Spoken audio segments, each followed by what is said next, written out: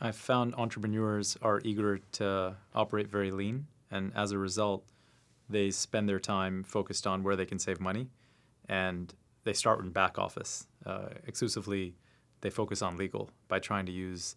an online legal service to incorporate their company, set up their docs, use previous docs they had from previous companies as templates, and then adulterate them to work for the startup.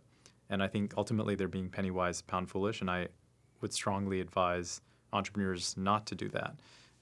Having a great startup law firm that has the pattern recognition and experience, having worked across a number of issues that arise during a complex and tumultuous startup journey, essentially reduces statistical risk of that startup being at risk of failure by choosing a law firm and working with them from the get-go to get all the setup structure right. And that stems from 83B elections so that you have proper capital gains treatment for appreciation of the stock value for the founders and potentially even advisors, depending on what kind of stock they're issued, to